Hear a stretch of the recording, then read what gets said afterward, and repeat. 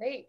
Well, thank you everybody for being here. It's day 6 of the California Seaweed Festival. And today we're talking about community involvement and seaweed fun. And we've got a great list of panelists here with me today. But before I introduce everybody, I just wanted to announce the winner of for Green Sea Designs. So Green Sea Designs is a company that specializes in seaweed art and seaweed products. And they provided us a $25 gift certificate for their to purchase any product. And we had a raffle based on the viewers that attended the speakeasy and the people that signed up for that. And from our drawing, we found Duncan Jackson as the winner. So congratulations, Duncan. Please email us to claim your prize. So you are the proud owner of a gift certificate from Green Sea Designs. Yay. So with that, I'm gonna start on the panelists. And I will introduce, first of all, Michael Esgro. So Michael is a marine ecologist with expertise in the application of basic science to policy questions. As the Marine Ecosystems Program Manager at the California Ocean Protection Council, he works with marine resource managers, tribes, scientists, and fishermen to protect California's iconic kelp forests in the face of climate change. So Mike, if you could tell us a little bit more about your research. Yeah, thank you, Simona. Can you hear me all right? Yes. Awesome. Yeah, well, thank you so much for that introduction and thanks for having me today. I've been tuning in to the previous day's panels and they've all been really fantastic discussions. So really cool to see so much interest in this issue. Yeah, like Simona mentioned, my name's Mike Esgro. I work at the California Ocean Protection Council, and OPC is essentially the governor's advisor on ocean and coastal policy. So we work directly with the governor, with cabinet level officials on really framing up what California's strategic priorities for protecting the coast and ocean are. And really, I think our main role, or one of our main roles, is to link science to management. So really try to create a landing pad for science so that the research that's going on out there in the water actually has a place to go so that we can connect the science to policy and to people, right? Most importantly. So I work, like Simona mentioned, as the Marine Ecosystems Program Manager and the Tribal Liaison for OPC. So that means that I get to work across a broad variety of areas, marine protected areas, of course, kelp ecosystem resilience, aquaculture, tribal engagement, and generally biodiversity conservation. So a pretty broad portfolio, but I can tell you, to be honest, these days, kelp work probably takes up 50 to 75% of my time just because it is such a high priority for OPC and for the state of California in general. Also because it's really important to me personally. Before I ever got into science or policy, I was a scuba diver, a scuba instructor. So I think, I've always had a special place in my heart for kelp forests. Giant kelp, Macrocystis, more than bull kelp, but I've gotten to know and love Nereocystis as well, as I've been working with Tristin and others up on the North Coast. So I wanted to take just a few minutes today to tell you a little bit more about some of the work that California has put on the ground with some of our key partners to try to better understand what's going on with kelp, what are the drivers of some of the current crisis that we're seeing, and then also what are our next steps, right? What are our opportunities to learn more, and what do we want to do going forward? So like I mentioned, the protection and restoration of kelp ecosystems is really a major priority for the state, and I'm sure that we'll hear other speakers talk about the devastating declines that have happened. Probably everyone in our audience is aware of the 95% loss of bull kelp up on the North Coast. Also some patchier, but still significant declines on the Central and South Coast as well. So, we've got that perfect storm, right, of climate-driven factors that's leading to this major loss of species, of ecological function, of ecosystem services. And so I would say just in the last, I think, year or so, the state has really kind of moved from more of an issue tracking posture on this to really trying to figure out what can we do? What hope do we have of actually being able to step in and try to solve this problem? And so we've put a few projects on the ground, like I said, that I want to detail for you today. The first is we're really working to expand our kelp canopy monitoring and mapping. We really need to understand where and when kelp is persisting across the state so that we have a better idea of where we might want to undertake restoration action, where it's going to be most effective, right? What's driving the factors that are leading to kelp persistence. Also, we've got a couple of experiments going on looking at urchin threshold densities. So obviously, grazing by purple urchins is a major stressor for kelp forests. We've got big purple urchin population explosion up on the North Coast, again, due to that perfect storm of factors, which I won't get into the details here, but what density, if you were going to remove urchins, which is a major tool for kelp restoration, what density would you need to get those urchins down to give kelp a fighting chance at coming back? So we're working on that in North Coast systems and in Central Coast systems. Reef Check is a key partner on that one.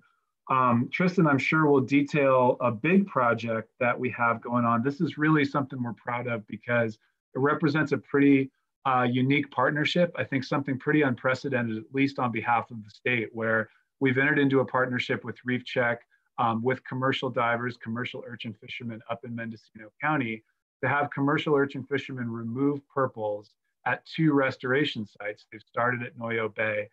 They'll continue at a second site in the spring, again, to get those urchins out of the system, to give kelp a chance at coming back. And really, this is aimed at evaluating how effective can these divers be. We know they're the experts, right? They're the ones who are out there harvesting red urchin until their fishery collapsed. So given their expertise, can they kind of, in almost sort of shifting to more of a green direction, can they help to remove purple urchins to restore kelp forests? We've also got a couple of efforts underway on both the North Coast and the Central Coast to determine potential role of recreational divers. So I talked about commercial divers just now. We're also interested in seeing what the recreational dive community can do. Again, Reef Check, a major partner on this.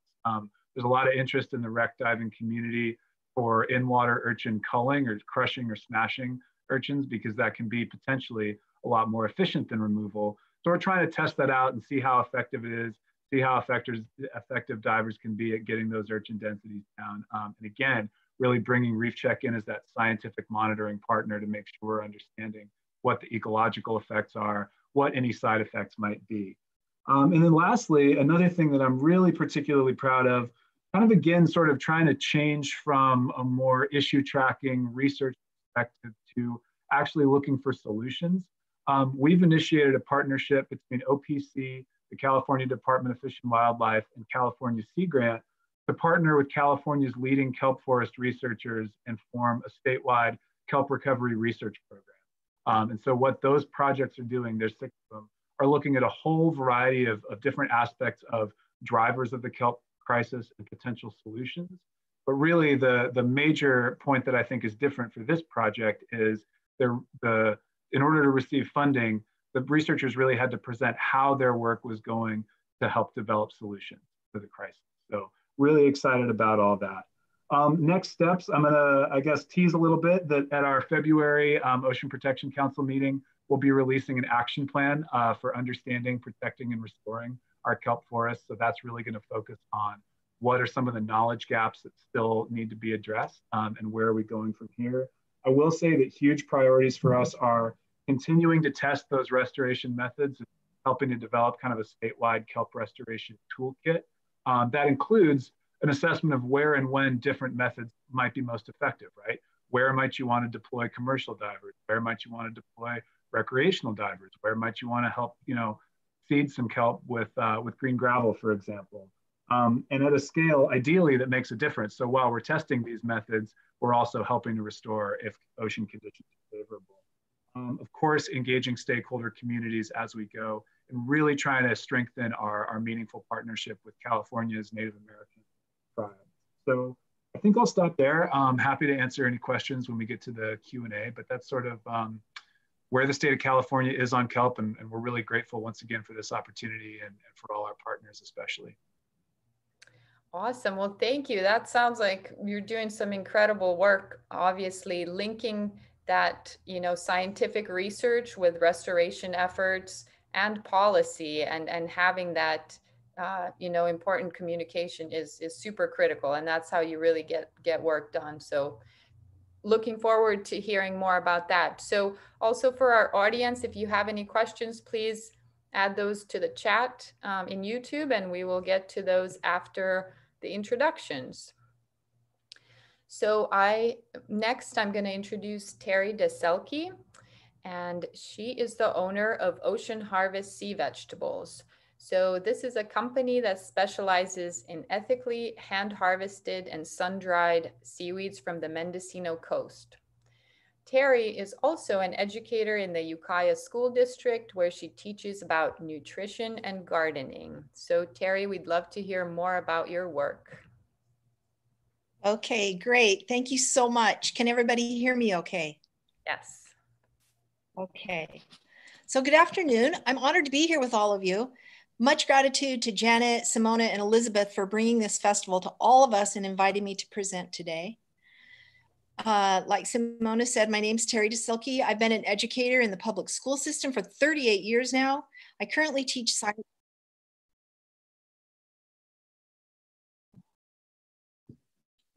Just a second, we're having some technical difficulties, so hang in there.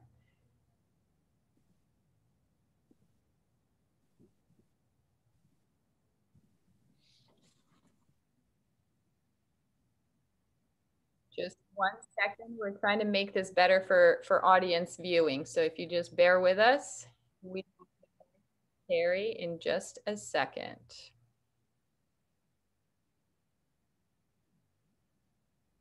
Sorry for the interruption, and would love to hear more from you, Terri.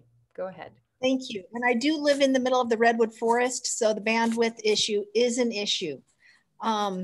I've been an educator with public school system for 38 years now. I teach science to elementary students and their teachers. My career as an educator has been magical and very rewarding. And I'm telling you about being an educator because I want to talk to you about taking you out on a class and foraging seaweed. Among the many hats I've worn, I started a countywide nutrition school garden program 20 years ago, and I'm still continuing to oversee that program in 7 schools in Ukiah, as Simona said. Ocean Harvest Sea Vegetable Company has been in existence since 1981, and it came my way in 1999 when I moved to Mendocino County and I purchased the company. This sacred calling to provide nutrient-rich first foods to people is one I take very seriously. We hand harvest wild seaweeds in an ethical manner so as to preserve the harvest habitat and bring delicious and nutritious seaweed frond tips to people. We honor these tribal lands as sacred and is used for millennia as subsistence harvesting by the Northern California tribes.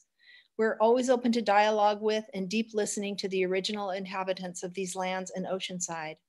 Much gratitude for this deeply cared for resource. When harvesting, we sing songs to the ocean as the grandmama of all life. We give thanks for abundance and for our safety. I'm honored to have the ocean as my office during the new and the full moon low tides from April through July.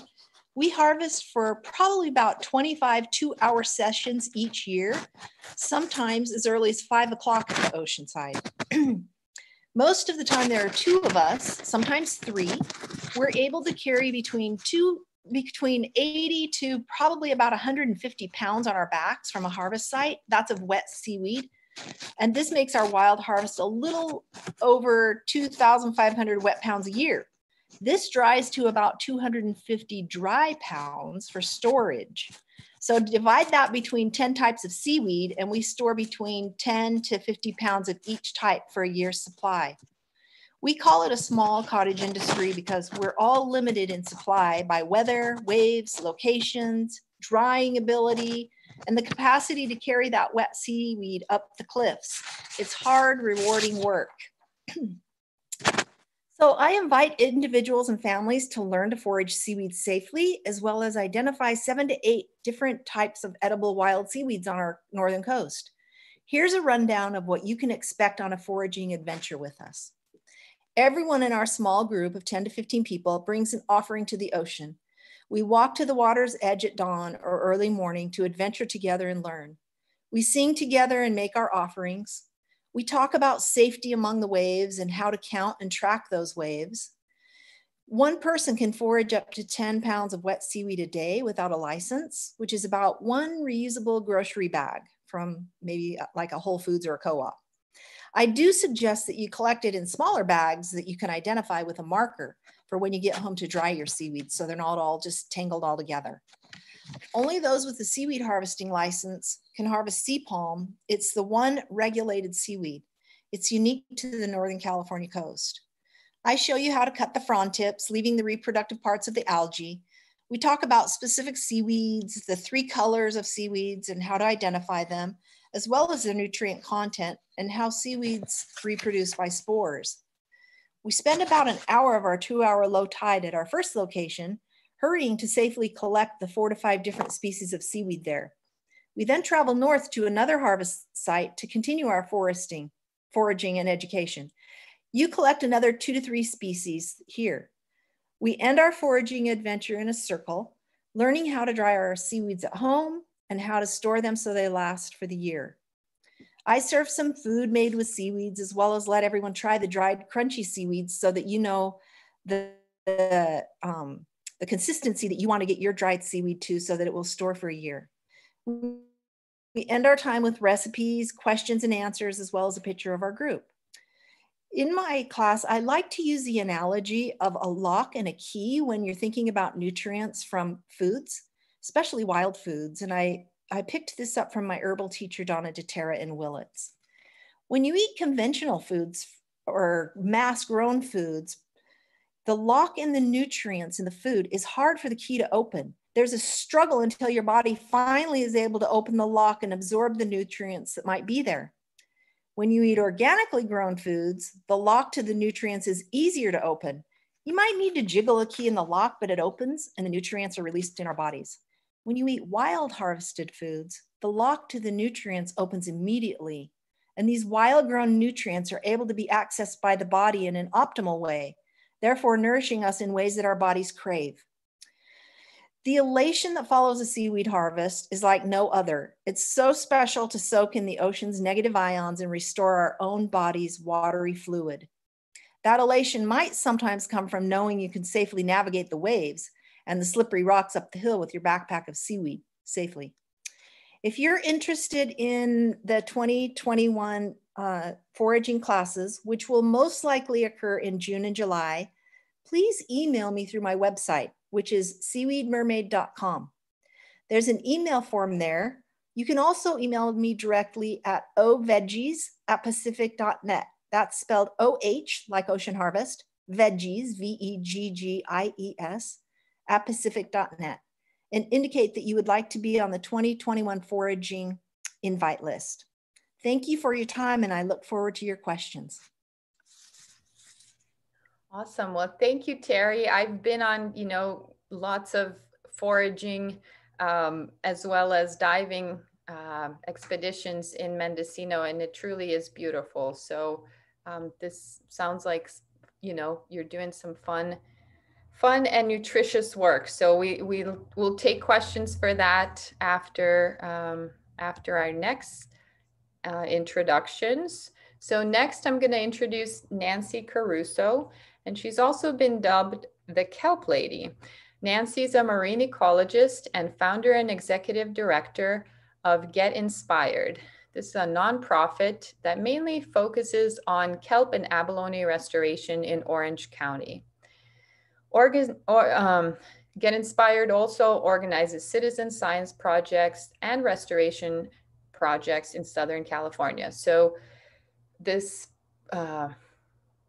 organization aims to inspire stewardship by involving community and restoring our kelp forest ecosystem. And also Nancy has put together Kelp Festival. So Kelp Fest. We'd love to hear more about that. Thank you, Nancy. Thank you, Simona. Thank you to everybody involved in the Seaweed Festival. I couldn't be more excited to be here. And luckily there was a way to put it on virtually. So I'm very grateful. Thank you so much. My name is Nancy Caruso. I'm a marine biologist and founder of Get Inspired, which is a nonprofit organization based in Orange County, California. And I'm going to tell you about how we have fun with seaweed. Lots of fun with seaweed. Our mission is to inspire stewardship and curiosity for the natural world through the exploration of science. And I'm going to share with you, we have several different projects that we're working on, but I'm going to share with you today our Orange County Ocean Restoration Project, because that has the most fun with seaweed. So we are actually restoring several species along the Orange County coast. I've been working on kelp restoration and kelp forest restoration for the last 18 years.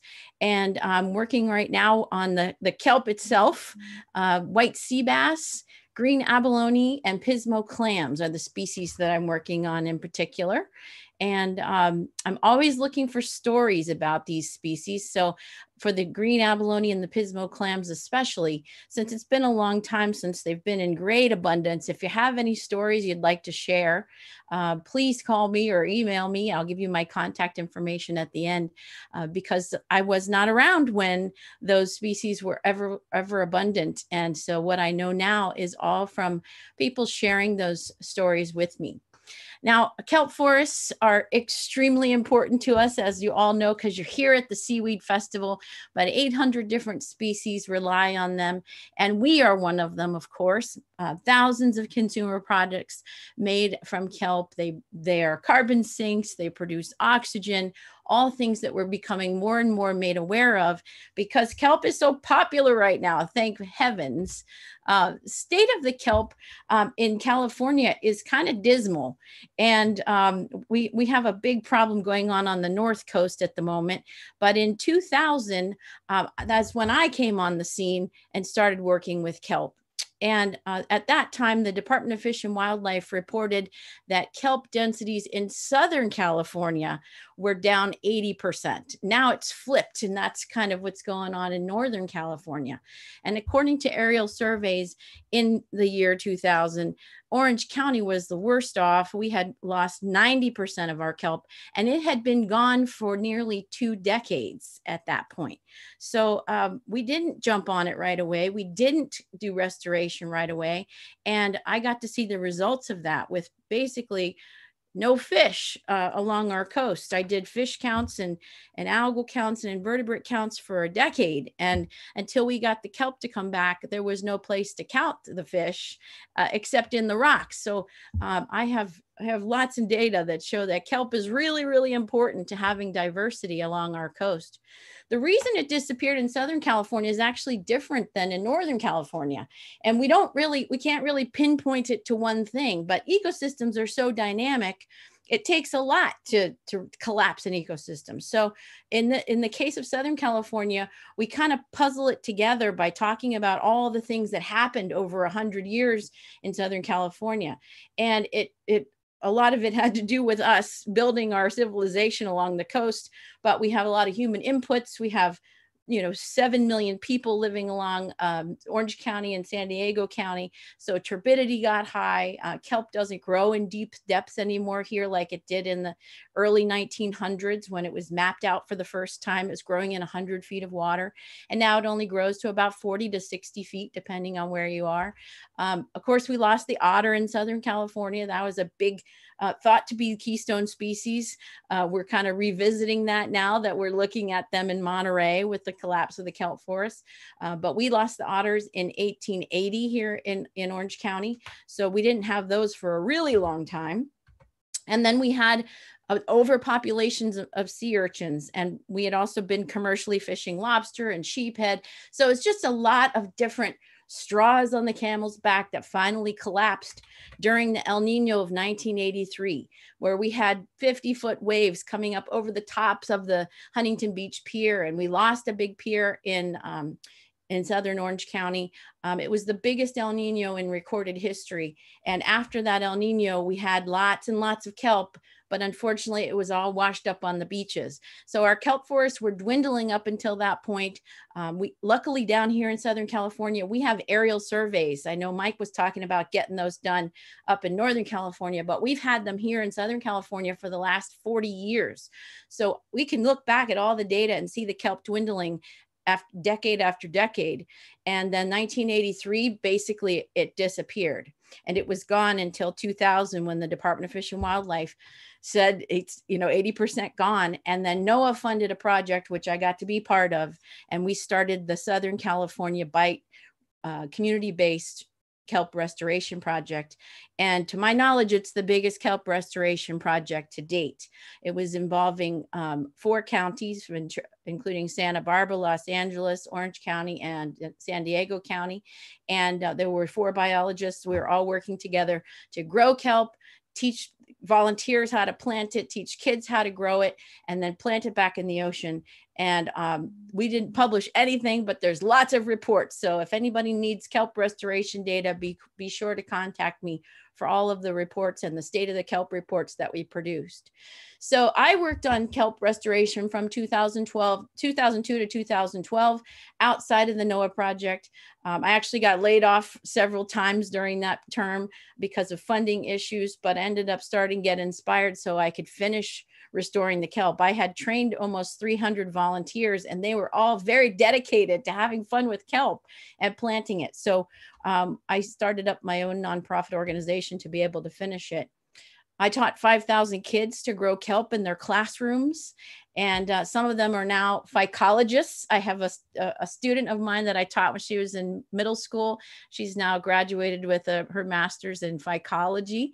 Yay!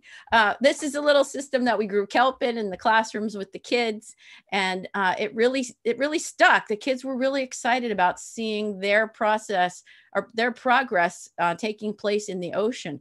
And we planted all these kelps on little tiles, and they grew. It was amazing, but we needed a little help from the ocean. You can't do it all. Humans don't have all that power. So we needed the La Nina of 2009. It took me 7 years to get kelp all the way up to a canopy. And it was the La Nina of 2009, which this year is a La Nina. So I'm hoping for some good kelp growth. But we had lots of urchin barrens. Our reefs were covered with purple and red urchins. We had red urchin barrens too in northern Orange County. And we basically were permitted to remove them and dump them in deeper water. And then we planted kelp that was grown in schools and in our regional laboratory. All of my students were required to go out in the community and teach about what we were doing, because it's an invisible project, right? There's not a whole lot of people that dive in the ocean and they don't notice algae. They don't notice kelp unless somebody tells them how beautiful it is and how important it is. So this was a big part of the project, was to really involve the community. And in September of 2009, that one right after that La Nina that brought our kelp to the surface, and we were having parties and so excited, there was a huge south swell. And in Orange County, that means a direct hit to our beaches. And a lot of kelp got washed up on the beaches. And the city of Laguna Beach called me and said, we just had the worst Labor Day weekend, because they're a beach community, in our entire economic history. And it's because the kelp washed up on the beaches. And you have to come explain to our city why this is a good thing. And I said, what? Are you crazy? So I went into the city and I explained that the kelp was important. And I brought in pictures from 1903, and it looked just like this, the way it's supposed to look. There's kelp on the beach. And what we didn't know at that time was that was the beginning of the Great Recession. And they blamed the kelp for the Great Recession. That's the funny part of the story. But what came out of that was that I realized I had forgotten to educate the Laguna Beach residents. So we started Kelp Fest in 2010. And the community was then involved in celebrating the return of the kelp forest. And we were trying to foster an appreciation for them. So all of my students would put on interpretive dance and paint paintings and have live music all centered around kelp, just to bring people closer to this slimy green algae, is what everybody would call it, or seaweed. And we did that. Now there's Boy Scouts and Girl Scouts involved. I mean, who doesn't love Boy Scouts and Girl Scouts? That matched with kelp. Everybody loved kelp. And of course, art was a really big part of that. You can convey lots of information with art, and getting people to love kelp involved lots and lots of art. So that was very, very successful. Kelp Fest still lives. The Laguna Beach, or the Laguna Oceans Foundation, now runs the Kelp Fest. And now we have a new threat in our kelp forests. Sargassum horneri is an invasive species from Asia, and it has come in to our kelp forests. And I've been monitoring it for the last 18 years, watching. Actually, it came to Orange County in 2006. So I've been watching it for the last 14 years. And this year, I'm hoping that our kelp will be able to return to the reefs after the El Nino and the disruption of the warm water blob. But I'm kind of doubtful. So I'm petitioning the Department of Fish and Wildlife to allow citizens to help in the effort to alleviate this pressure on our kelp forests. I have a petition going through the Fish and Game Commission. If anybody's interested in helping with this effort, send me an email. I need lots of letters and public comments to make this a reality. But it looks as though our kelp is being hampered because the sargassum has already recruited. It's already covering the reefs and shading out the potential for kelp to recruit this winter. So I would really love the opportunity to remove it. And the Department of Fish and Wildlife is protecting it in our MPAs, which doesn't make any sense. I also do other restoration projects like sea bass, white sea bass restocking. I have had over 3,800 kids, raise them in schools. This is in partnership with Hub SeaWorld Research Institute. We release fish twice a year during a normal school year. We've released almost 1,600 fish. And I'm also restoring green abalone. I've had over 1,600 kids growing green abalone in their classrooms. I have about well, I'm waiting to find out, but I have 5,000 of them growing right now and another 2 million at settlement. We just had a very successful spawn 2 months ago. So I'm waiting to see how many we get from that settlement. But lots of kids involved, lots of volunteers involved in this program. I've trained 150 volunteers to go out and help me with outplanting and monitoring. And so it's super exciting to keep the community involved and have fun with our kelp forests. And I know that is the whole theme of this talk today. So in closing, kelp forests are open 24 hours a day, 365 days a year with more than 800 species on display. And it doesn't cost anything. I love our public aquariums, but go check them out. Go swim with them, go kayak in them, go snorkel in them, go diving in them, and go love them and speak out to protect them. Thank you so very much for letting me talk today. And if you'd like to help out in any way, please contact me. Thank you. Awesome. Thank you, Nancy. I don't think anybody can be not inspired after hearing you talk. It's great. Thank you so much for sharing about your work. So last but not least, we've got our last panelist, Tristin McHugh. And Tristin is the North Coast Regional Manager and Restoration Program Manager of Reef Check. She leads monitoring and research of Northern California's temperate rocky reefs, as well as the recently launched Kelp Forest Restoration Program. So we'd love to hear more from Tristin. Go ahead. Hey there, can you hear me okay? Yes, we can hear you. Awesome. Hi everyone, thank you for having me. My name is Tristin McHugh and I live here in Northern California. I'm based in Mendocino County. Just a little about myself and what kind of brought me here.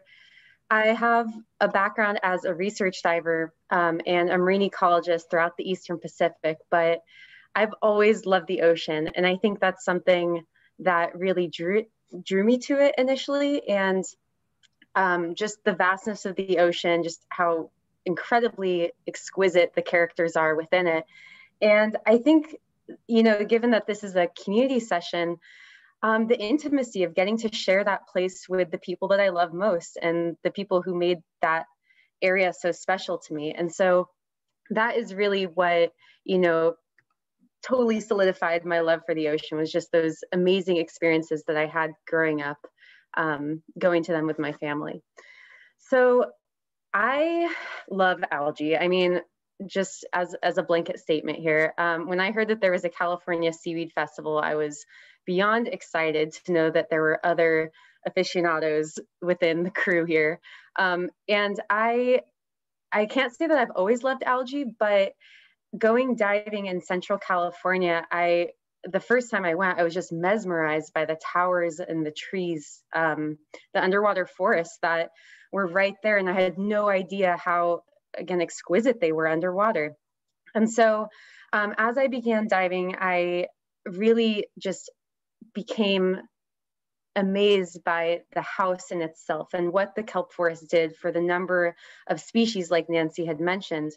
And it's the home. And so I kind of reframed my thoughts. I thought I was into fish. I'm still into fish, of course, but the fish are there because of the home being kelp. And that is what I chose to do my master's work on. So I went down to San Diego and studied how storms impact subtidal red algae communities when you remove a canopy like kelp. And that was also occurring at a time right about when we had these really, really warm water events happening in the whole Eastern Pacific, for that matter. And so seeing kelp deteriorate at a time when we were thinking about it, again, was this very profound and very intense kind of experience to really say, hey, like what is the role of this character on Earth here? And the more I dug into kelp, the more I just fell in love with it. And so anyways, did my master's work on kelp.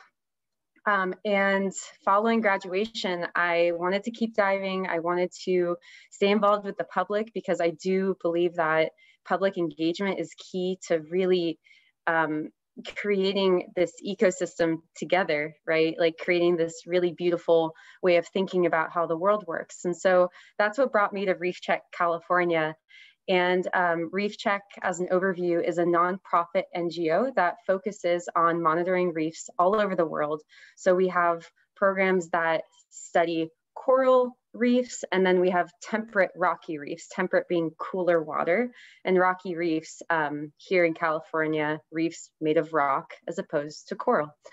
And so the whole goal of Reef Check California is to go out and monitor these sites every single year using volunteer citizen or community scientists. And in Reef Check, there are 3 regional managers, and we have a few volunteer coordinators now, which is really exciting. But the regional managers and our small team survey over 120 sites throughout the state every single year, again, with volunteers. And we gather baseline data where within that baseline, we're counting the fish, the invertebrates, the algae, the habitat, the sand inundation, all those sorts of metrics. And recently we've started oceanographic monitoring, so looking at temperatures. And that was, of course, driven by the events happening earlier in 2013-14 as warming waters started to present themselves and pose a threat to the resiliency of kelps. So with all of that, my goal here in Northern California is to get the community involved and teach them to do the monitoring protocols and species identification and really collect this critical information in a region that is quite poorly understood. And that's of no one's fault, but it's a very challenging place to work. The water is cold. It's logistically challenging to go diving here. And just to, we don't have a dive shop now. It recently closed. And so there are reasons as to why this area is notoriously challenging to collect baseline data in. But all that being said, the local community has really stepped up their game, and this was obviously due to some massive changes that have happened within this region, specifically being kelp loss and a population boom in purple urchin. And so I can kind of allude to why we're now in restoration, but before that, in 2013-14, there was this sea star wasting disease that kind of appeared all of a sudden, or seemed to appear all of a sudden. With that, at the same time, there is this big population boom of purple urchin. And then similarly, around the same time, we got a warm water blob event and then El Nino event. And mind you that in Northern California, the otter was exterminated back in the mid 1800s. And so with the lack of predator redundancy, the ecosystem was pushed into this other state from kelp forest to urchin barren. And so we started to see tons and tons of adult-ish sized purple urchins moving into the nearshore environment, pushing abalone, eating kelp, just pushing everything and creating this purple urchin dominated state. And mind you also that purple urchin are native species to California. So it posed this very interesting question nonetheless. So all that being said, community members wanted to do something. They saw the abalone were being pushed out of the way. They saw kelp disappearing and wanted to get involved. And so there were a number of events that were put together by the Watermen's Alliance to go and cull or harvest urchin. And that was in partnership with the Department of Fish and Wildlife and many other folks up here in Northern California. And the question still loomed of, is it working, or are we helping, or are we hurting? And that is really the nexus to which Reef Check got involved. And so around the time that these efforts started happening, we were one of the groups that lived here locally to go out and dive and put in some restoration sites where these efforts, or not restoration, sorry, monitoring sites where these efforts were taking place. And so that has been, that was my job for the past couple years, was just keeping track of, what we were seeing on the ground underwater and communicating that outside of our community to let folks like Mike know what was happening here in Northern California. And so earlier that all kind of snowballed for a while. A lot of people did a ton of amazing work. And fortunately, earlier this year, the Ocean Protection Council granted Reef Check funds to begin doing active restoration in Mendocino County. How am I doing on time, by the way? I think, we're kind of running out of time, so maybe if we wrap up and then we'll have some questions, if you don't mind. Thank you so much. Of course. And so I think with all of that, I'm happy to answer questions, and this is a work in progress that we're doing. But in summary, commercial urchin divers are now physically removing urchin from the reefs. One targeted reef here in Northern California, Reef Check is monitoring before and after those efforts. And we're also going ahead and looking at all of that catch to see what is happening biologically with the urchin and finding avenues for those urchin to be used so nothing is wasted. All of this is a super, super incredible collaboration with the state, and I work very closely with Mike and James Ray from the department and the fishermen. So if anyone has any questions, please let me know. Thank you. Awesome. Thank you, Tristin. So I just have a follow-up question, and thank all the panelists touched on some different aspect of this, but in terms of how this community, so with Reef Check, I've actually done some of that monitoring myself back maybe 10, 15 years ago, and it's definitely a rough place to dive. So it's no joke, but it's also incredibly beautiful. So how is that data being used? You're collecting the citizen science data, and then how is that applied to, these restoration efforts that we also heard Mike talk about? Yeah, so basically, this is how since starting this job, we have these baseline data that we collect, and we have a whole suite of it happening every single year. All of this data is open access. So if the public wants to use it, all they have to do is go on our website and get the data. And that it could be used for any organization. Grad students use it, The Nature Conservancy's used it. So there are applications to that. But I think more explicitly, we have our finger on the pulse here. So we have eyes underwater. And so when folks like Mike wanted to know like what it was looking like, we'd get on the phone and I would kind of unpackage that data for him and for others in the management realm, go to public meetings, go talk to the community. And so that is kind of the application of the data that we collect. Okay, thank you. And there are some follow-up questions about urchins in the area. So this is for you and for Mike. Do you expect the urchin density threshold to vary much by urchin species? So purple, red, or crowned? Mike, do you want to take it or do you want me to answer it? I can start. Yeah, you want to, maybe you start and I'll follow on from there. Sure. So crowned urchin, we don't see those up here in Northern California. Those have been, not saying it couldn't happen, but we haven't seen them yet in Northern California. The difference in densities between purple and red urchin, I think, is a very fascinating subject.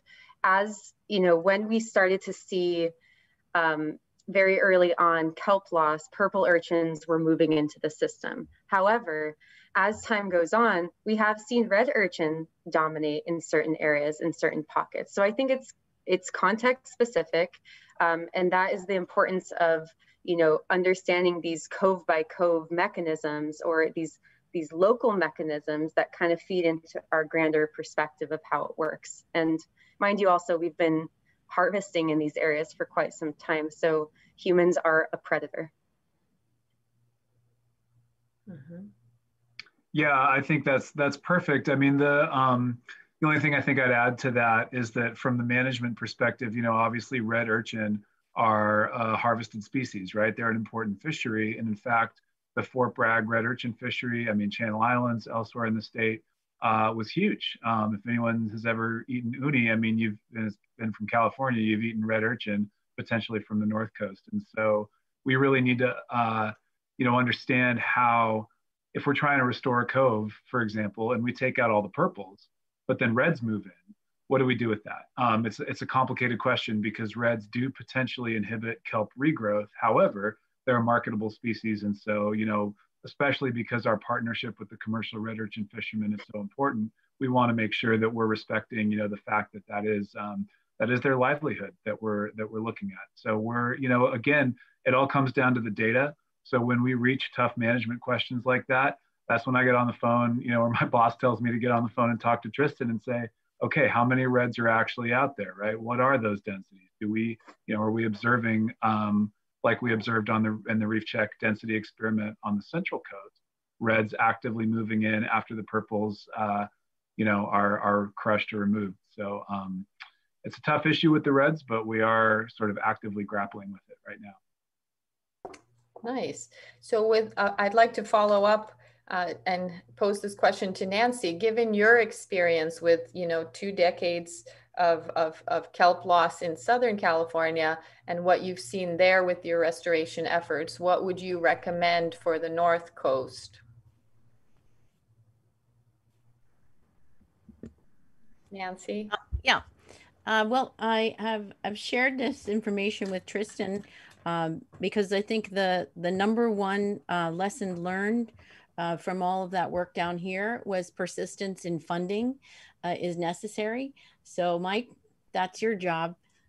Keep funding coming so that all that work can get done.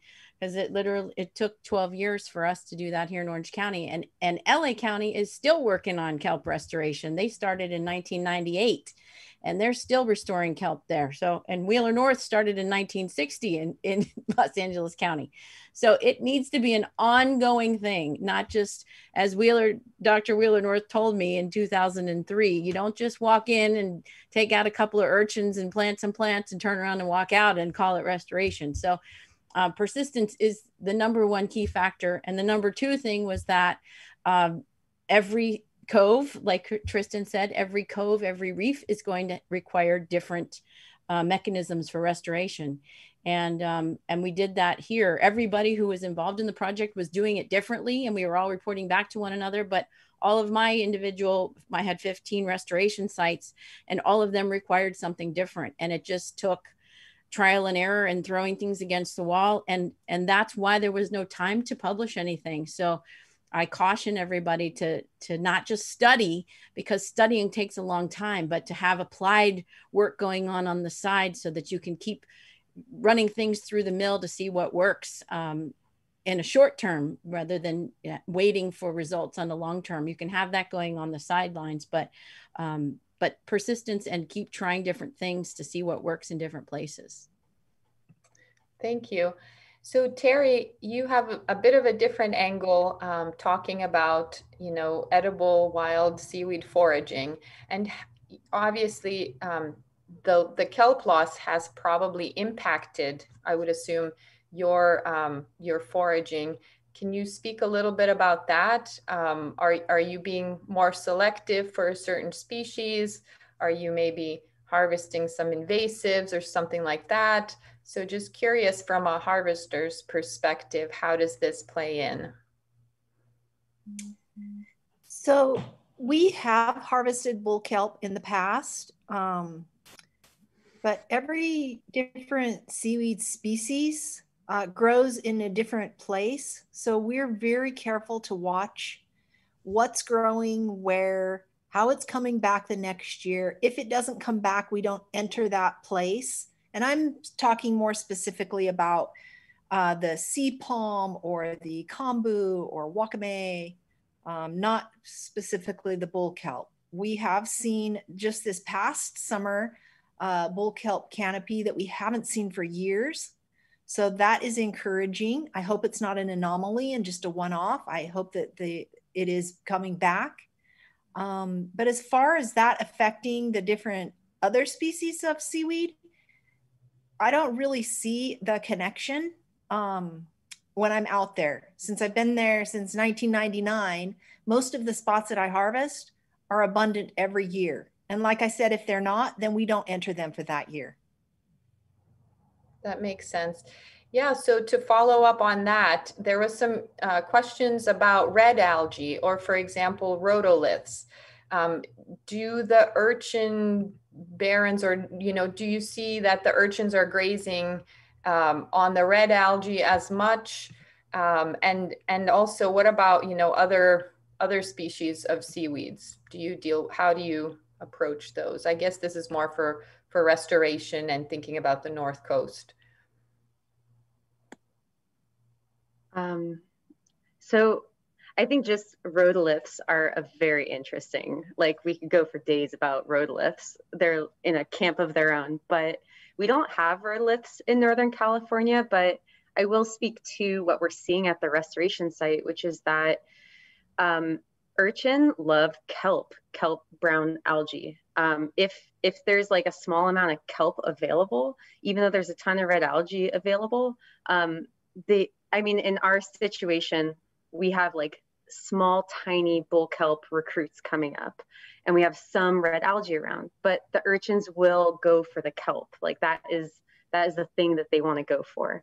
But that being said, there's this really cool study being done by UC Santa Cruz students that found that they actually love detritus, which is like the broken down version of kelp, as opposed to the live kelp. And so I think it is this larger, like, big picture question, but nonetheless, like, any algae will be eaten if it's available and nothing else is available. And even speaking to what we see in the stomachs of the urchin that we pull apart, if there isn't that fleshy algae around, they will also eat the calcified algae, like the crustose corallin, the stuff that's like stuck to the reefs. They'll chew through that, which is a bummer, because that's like an abalone magnet. So that's why we do want like algae of any kind to really protect that most foundational baseline of like the hierarchy in the ecosystem.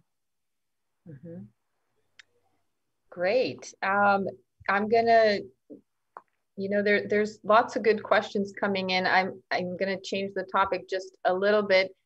There was some interest in the Kelp Fest and how it came to be. And our audience was also interested about the interpretive dance of kelp. And I just want to say something about that. We did just an hour ago have kelp or seaweed yoga.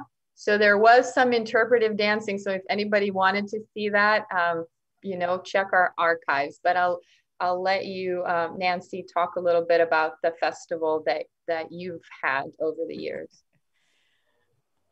Well, as I said, the point of the festival was to foster an appreciation for kelp, because it was not done as we had moved along in the process of growing it. So essentially, it was all about flash dance kelp and interpretive dance and song, and it was put on essentially by the students I was working with every year. So I'd have 1,500 students or so making posters and making banners and creating arts and crafts, and Girl Scouts had booths there that were, had games and arts and crafts about kelp. And Wyland came down a couple of times because his studio is a block away, and he would do kelp drawings.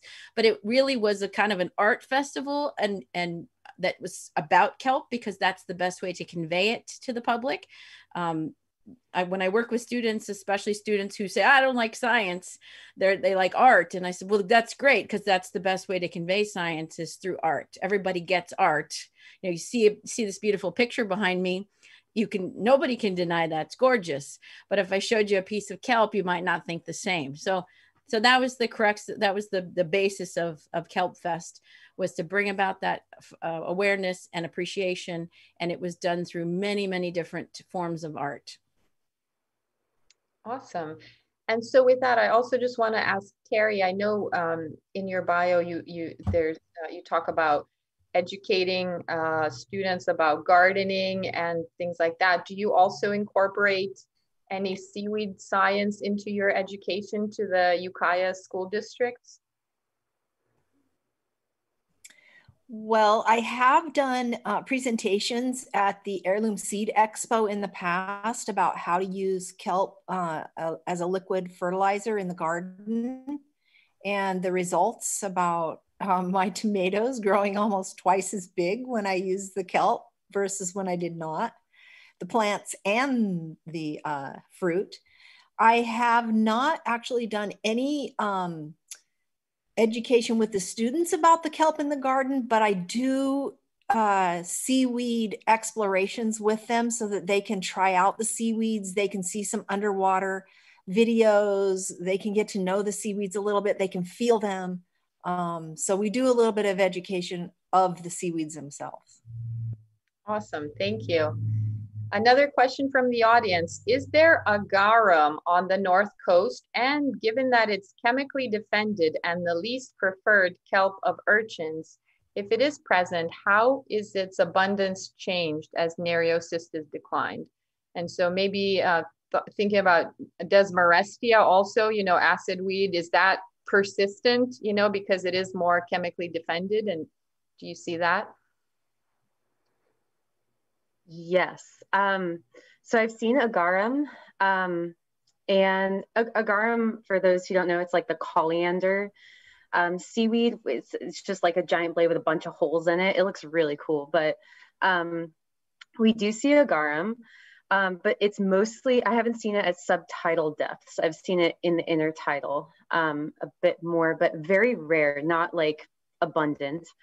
As for Desmarestia or other chemically defendable algae, I think this is a very interesting thing to think about, and work that researchers have looked into, which is chemical defenses in places with apex predators, right? So thinking about Northern California, there was an otter here at some point. There were a lot of other predators here that could have potentially kept urchins at bay, right? Keeping that trophic hierarchy.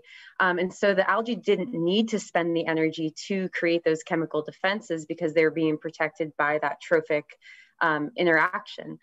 All that being said, that's kind of like one angle of thinking about it, but we do have Desmarestia, which is acid weed. And even, you know, mind you, my baseline of like this system started, you know, a few years ago when there was no other algae, just like some of those more opportunistic Desmarestias. And I saw like urchins just like tug of warring across that puppy. Like they'll go for it, regardless of, you know, their vacuoles having less than 1 pH, right? So I think anything's game at this point. I've seen urchins eat plastic, so let that. You need sargassum up there, Tristin. You need sargassum. Oh, game changer. Our urchins coming for you. Sorry, what was that? I said it's coming for you. Yeah. Are you saying that urchins do not like sargassum, or are you just referring that it's a weed and it'll provide some food? They don't seem to go after it like they go after the other brown algae. There's been some studies, I guess, where they'll eat it if they have to, but we don't see any big clearings of sargassum from urchins down here. That's for sure. Great. So we're going to wrap up soon, but I just want to pose a couple more questions that came from the audience. Again, talking about urchins. So in the case of green urchins in the North Atlantic, their destructive grazing seems to be driven by urchin behavior rather than threshold density per se. Is it their roving in large aggregations when drifting kelp detritus becomes scarce that results in mass kelp consumption? Do you think that purple urchins may impact kelps similarly or not? So, should I North Coast question, or anyone can? Well, I was just going to say Tristan's the expert, so she should go for it. I mean, I'll kind of try to lay out my understanding, and then Tristin can correct what I get wrong. But yeah, I mean, the thing is, I think that they're linked, right? So when urchins are present in high densities, then they eat more and there's less drift kelp. And when there's less drift kelp, they sort of shift behaviors from being, Tristin and I always talk about good little urchins, right? Good urchins are sort of nestled in cracks and they eat the drift kelp that floats by. That's what I want to see. I mean, we've talked a lot about purple urchins as a villain. And I don't know to what extent I believe in ecological villains, but in some sense, maybe they are on the North Coast right now. But also, they're a native species, right? And in their proper ecological niche, they're part of this whole system. They have been forever. So they're not, you know, completely evil, just the ecosystem's out of balance. When an urchin is being a good urchin, it's sitting in that crack and it's eating drift kelp and, you know, everything sort of fits together. But when there is no drift kelp, because those densities have gotten so high, I mean, it's kind of a feedback loop, right? Where then the urchins come out of the cracks and they go storming all over the reef to try to find live kelp, kelp that's actually attached that they can graze on. So that's my understanding, is that they're very much correlated. But Tristin, yeah, curious to hear your interpretation. No, that was right on. I totally agree. I think, you know, sometimes it's like the good urchin, bad urchin. Of course, like Mike and I talk about that a lot. And I think that is one thing, is that we've thought to like demonize the urchin, but the urchin is just reacting, right? The urchin is reacting to this much larger global issue that is happening. And, you know, one thing to remember is that this phenomenon of urchin encroachment, like whoever asked this wonderful question about North Atlantic urchin, you know, I've done work in the Aleutians on different species of urchin, and they're urchin in New Zealand and Australia and Norway, just all Japan, all over the world. This is something that happens when an ecosystem, like Nancy was saying, is pushed into this other state, something much larger than the urchin is at force here. The urchin is just responding. And so I think that's always important to keep in mind, especially when it's not an invasive species, it's a native species to this place. Yeah, that's absolutely true. Of course, they are responding to this bigger issue that we have, climate change and how it's affecting the kelp and throwing species out of balance. So, you know, I think that's why it's so great to see all the efforts in California to, you know, to make this better, to try to restore the system. And other than that, obviously everybody needs to talk to their policymakers, needs to vote and really get that going too, because that's super critical as well. So just 2 more questions. How can people get more involved with Seaweed, and are you having Kelp Fest next year? I wanted to jump in. Oh, go ahead, Nancy. Okay. That's COVID pending, like everything else that's going on next year. So stay tuned. But Kelp Fest has a Facebook page and a website. So just keep an eye out. And you can contact me if you live in Orange County to get involved with Seaweed. Go ahead, Mike. Well, I just thank you for that. And I also just wanted to follow on something that Simona said about voting. Nothing that I do matters unless I'm staffing folks who actually care, right? So I can care as much as possible, but if the governor and our council, the state legislature, if those people don't care, or if they have other priorities, then nothing I do makes any difference. So, and we're really lucky in California to have, I mean, in this administration, in our legislature right now, we do have a lot of ocean champions. So make sure they stay there. Vote for people who are going to, you know, I don't want to get political, but at every level up and down the ballot, vote for folks who you think are going to help to champion your ocean related causes. Yeah, because otherwise I can't do my job. And I think in other ways, you know, it's a big problem that I think can seem daunting for folks. So there's big ways and small ways to get involved, right? Voting, I think, is a big way because you're influencing directly what happens in those balls of power. Also, I mean, reducing carbon emissions, demanding climate solutions. Everything that we're talking about today, this all has roots in climate change. And so we're never truly going to be able to get to a place where, you know, we're back in kind of that state that makes sense, that ecosystem state that we're used to, until we fix climate change. And to some degree, that's going to involve adaptation, right? Adapting to sort of a future that's different, a baseline that's different, but, you know, preventing it from getting any worse.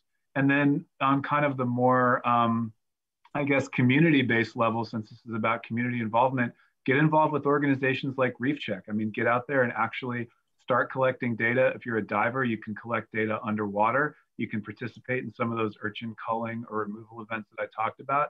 If you're not a diver, download iNaturalist. Get out in the tide pools, participate in Snapshot CalCoast, help track how, you know, some of those intertidal algae that Terri mentioned are doing, or join water quality monitoring events. There are a lot of community-based water quality monitoring things that happen after the first rains, for example. Folks will go out there, citizen science, community science-based efforts, to measure water quality, measure nutrients, and we know those are things that directly impact kelp health.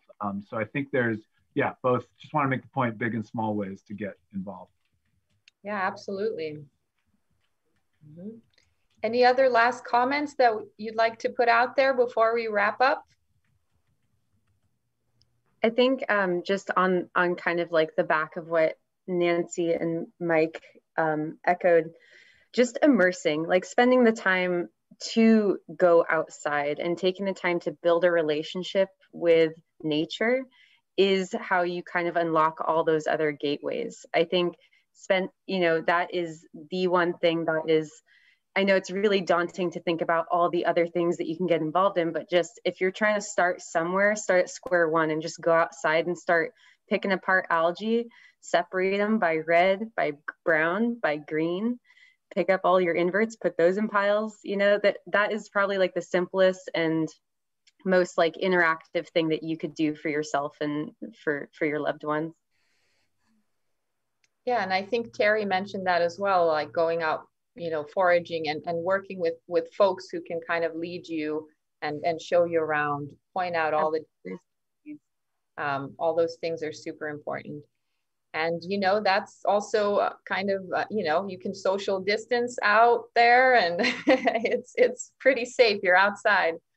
Okay, well, thank you so much, panel. We really appreciate you taking the time to talk to us and get us all inspired about seaweed and restoration. And we wish you all the best to continue doing your awesome work. And we hope to have a live event next year. And we hope to see you there. So thank you again. Thank you. So we're going to wrap up, and there's just a little concluding video after we finish this panel, so stick around for that. Thanks everybody for tuning in. Take care.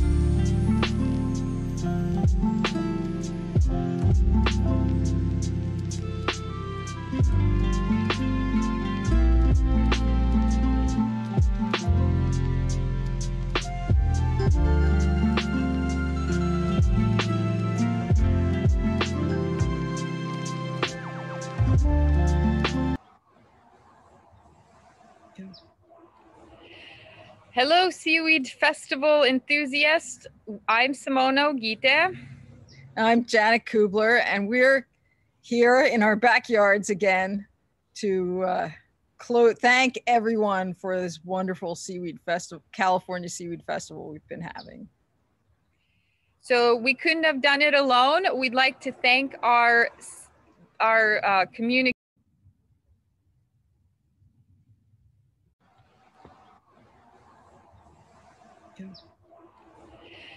Hello, Seaweed Festival enthusiasts.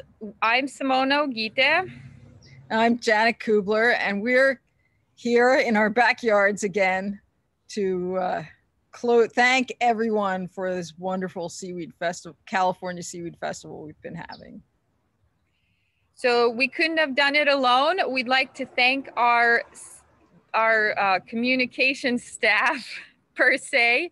Specifically our technology guru, Elizabeth Burns. You've been so fantastic with running the show behind the scenes. We'd like to also thank Julia Marsh from Sway for your fantastic graphic design, as well as Leslie Boer for all kinds of technical expertise. We also want to give a big thank you to the panelists for all your presentations and just fantastic conversations, as well as our moderators who've done such a good job getting people engaged and asking fantastic questions. And then behind the scenes, translating the questions, we had from one platform to another, we had Steve Dudgeon and a team of students from CSUN. And I'd also like to thank tech support from CSUN, Tim Aguirre, who's been helping us out behind the scenes. We have a lot of sponsors of the event that we need to thank. They are some institutional sponsors, CSUN and UConn, California Sea Grant, Sway, Sunken Seaweed, and some other ones that Simona's going to tell us about. So we'd also like to thank our 3 new sponsors, Marnie Jackson, Monterey Bay Seaweeds, and Nature Spirit Herbs. And if you are so inclined, feel free to sign up for a sponsorship. This will help keep the festival going for the next year and for years to come. And we are so looking forward to next year already. So it has been a wonderful experience bringing the California Seaweed Festival to life. And we are excited for what we can do next year. So look for us in the new year sometime to get in contact and tell you what's going to happen later. Yeah, and feel free to watch. All our videos have been archived. Follow us on social media, reach out to the panelists. You know, if you have questions, there's contact information on our website. And we hope to see you next year. And thank you for tuning in and making this a success. Enjoy your seaweeds. Okay. Bye-bye. Bye.